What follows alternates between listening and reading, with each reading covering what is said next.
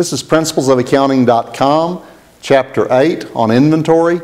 In this module, we will begin to look at the perpetual inventory system, in particular a perpetual FIFO system. Subsequent modules will look at perpetual LIFO and perpetual weighted average methods. In the previous module, we looked at an example where we applied the FIFO, LIFO, and weighted average method on a periodic basis. That is, ending inventory was counted at the end of the period to determine what was on hand, and costs were assigned to that at the end of the period. With a perpetual system, we're going to maintain a running record of how much inventory we have and continually update our cost of goods sold and inventory accounts. This requires considerable more attention to detail. It requires a detailed tracking system. Data must be captured and maintained for each inventory transaction as inventory transactions occur, whether they are purchases or sales. With the perpetual FIFO system, layers are peeled away based on the chronological order of their creation. That is, we buy goods, we sell goods, we buy goods, we sell goods, but as we sell, we're constantly first in, first out. We're selling those earliest inventory layers that exist at the time we make the sale. Each purchase and sale transaction impacts the residual composition of layers associated with the inventory. And furthermore, our general ledger system is updated. Inventory is debited constantly as purchases occur, and inventory is credited simultaneous with recording a sale. We're not going to use the purchases account that we've used previously. Instead of using purchases to capture the dollar amount of the purchases and making an end of period allocation, we instead have a real-time running record directly to our inventory accounts.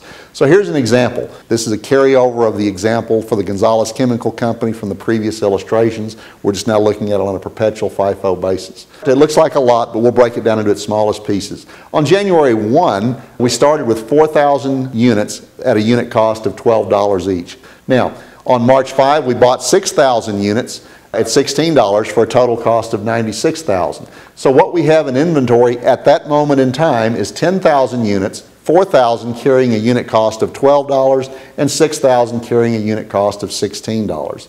Then we had a sale of 7,000 units on April 17th. So those 7,000 units on our list, first in, first out, are going to consist of or peel away the 4,000 at $12, and then from the 6,000 unit layer, 3,000 are assumed to be sold and 3,000 remain in ending inventory. So if we tally at that date, we have $96,000. Remember that number, 96,000. 96,000 is the cost of the goods sold on the day when we had sales of 154,000.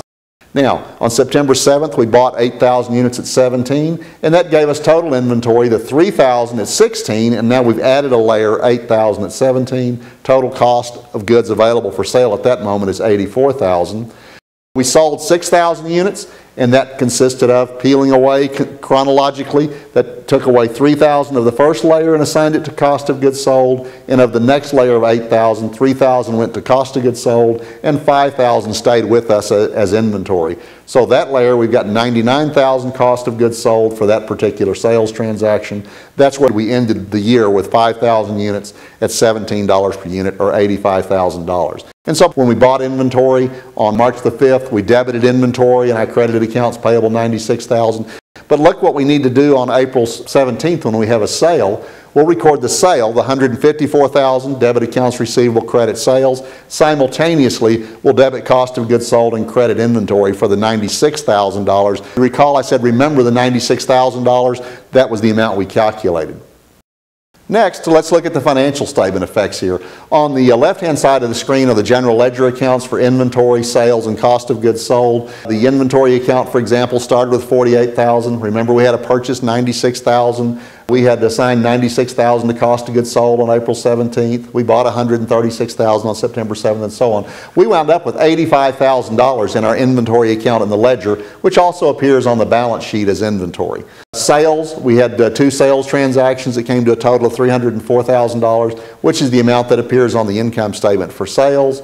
And then we have the amount of cost of goods sold consisting of the 2 layers that we calculated, $96,000 and $99,000. Total is $195,000, which carries into the income statement. So we're simply picking up from the ledger the balances to present them in the balance sheet and income statement. for our relevant costs. These amounts may look familiar to you. The financial statement results that we're seeing here under the perpetual FIFO method are the same ones we saw in the previous module with the periodic FIFO method. Gives rise to an important point to note. The financial statement results are the same under the periodic FIFO and perpetual FIFO methods.